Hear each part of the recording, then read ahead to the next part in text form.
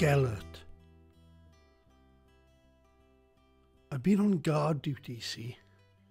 Been walking around the castle all night. A few squirrels spooked me mind. Had a bit of fun not chasing them up trees. Scared off that old fox too. He was after Gwenny's chickens. He's always after Gwenny's chickens. I walked on. Oh, there's a smell in the air. Lift my head up and sniff the gentle breeze coming down from the north. I suspect that I've smelled something ancient. A wild boar, a brown bear. I haven't seen one of them for a while. Maybe it's a wolf. It is a wolf, if my instincts are right. It's a bitter smell of the old forest, fusty, dog-like. All smells can be singled out. Takes a little time to work it all out, but I get there. We haven't had a wolf round here for a few years now.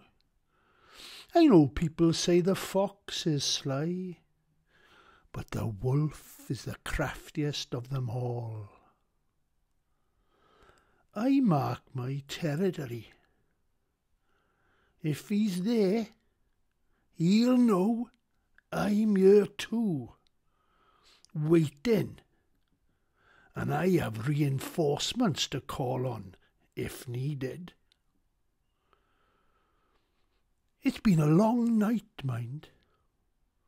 They all are. But somebody's got to do it, eh? I got to watch over my family day and night. I do worry so. Their safety is so important to me. The night shift is over. Oh. I wander wearily into the kitchen. Gwenny the cook pats my head. "Hello, boy," she says. Gives me breakfast. Some cuts of meat from the night before. I thank her. "Very nice," I say. I have a full belly. Now the kitchen fire is there and it's inviting me to sleep. I always like to take a nap after food. I scratch at the sheepskin lying on the floor. "Aye," Gwenny shouts.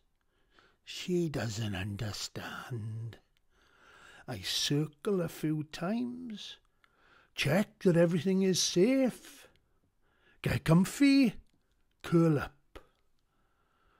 I deserve to rest for a while. Close my eyes and fall into a deep slumber. I didn't know how long I'd been asleep, but I heard my master's hunting horn in the distance. I didn't wake up.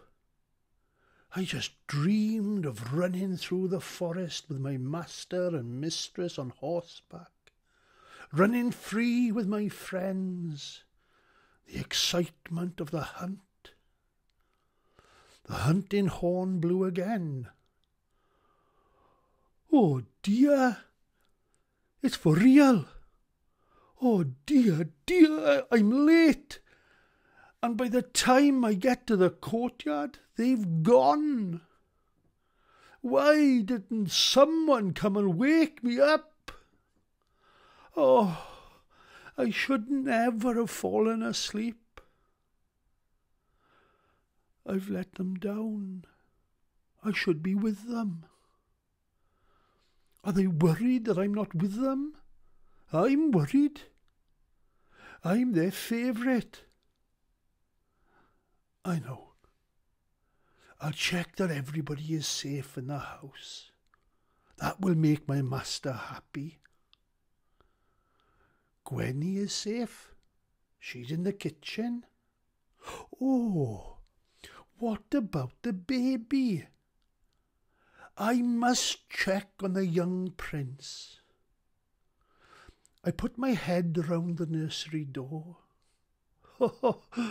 Nurse is busy tucking in the young infant, singing a lullaby as she goes about her business. The only danger I see is an open window on this ground floor. But it is warm this morning, and there is a gentle breeze coming in to cool the child. I just don't want him to catch a cold. I'm happy that they are safe. There is no real danger. I walk on. Out of my way. Nurse shoos me away. She got a pile of clothes. She's off to wash them in the stream. Who's looking after the prince? I ask her. And I go back to the child's room. I'll watch him. Maybe doze a little whilst the baby sleeps. I can sleep with my eyes half shut, don't you know? All is peaceful. I sleep on my nose, my eyes nearly closing. My nose twitches. The air flows through the window, and riding in on a gentle breeze, I smell that smell, the wet dog scent, the ancient old musk that I smelled the night before. I use a low growl to warn off the intruder that I cannot see. I don't want to wake the infant. I hope I'm wrong, but the scent fills my nostrils with horror. Nauseating strong it is. I bark for nurse. I bark for cook, for my friends, but nobody comes. I fear the worst. I knew it. The enormous wolf jumps up and through the window left open by the nurse. He has come for one thing. The baby prince will not be his morning meal if I have anything to do with it. The wolf, bigger and stronger, has not reckoned with my loyalty and tenacity. I launch myself at him to defend the infant. A ferocious fight follows, a battle to the death. We both try to attack the back legs of the other. He rips my ear and blood bursts out. Our teeth clash. The wolf knocks me to the floor, thumping my head against the fireplace, and in so doing overturns the cradle. The baby falls out. I lie there dazed. The wolf thinks he has me. The baby cries, the wolf turns, greedy for a feast. He licks his lips and slowly moves towards the infant prince. And in that brief break in the fight, as the wolf gets closer, my head is clear.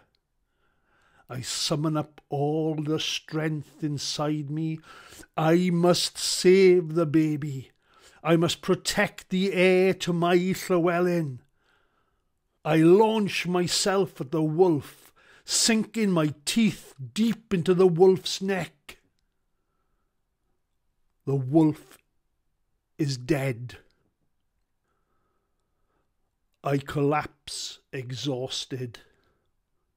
I hear in the distance the return from the hunt. I bound out to greet them, so happy to see them home. I count them. They are all safe after their hunting trip, so I tell them what has happened.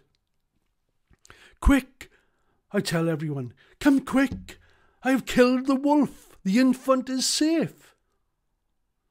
Why is your mouth covered in blood? Llywelyn asks me.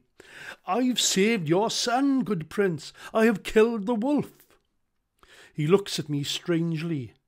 He holds my muzzle, wipes the blood off my nose with his glove and smells it. "Can you smell the wolf, master?" I ask him. "Yes, I think he understands. He is a great man." He runs frantically indoors to the child's nursery to search for his infant. "He's there," I tell him, "in the shadows by the dead wolf." Llewellyn finds the scene of the battle, walls covered in blood, the cradle upturned and no sign of his baby. He sees more blood on the floor. Llewellyn screams like a wild animal from the forest. Wild with rage, he takes his sword and plunges it into my heart.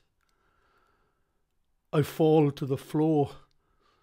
The pain is unbearable as I yelp my last breath. Only then does Llewellyn hear his unharmed baby cry from an unlit corner of the room. It's only then that he sees a wolf dead amongst the mess on the floor.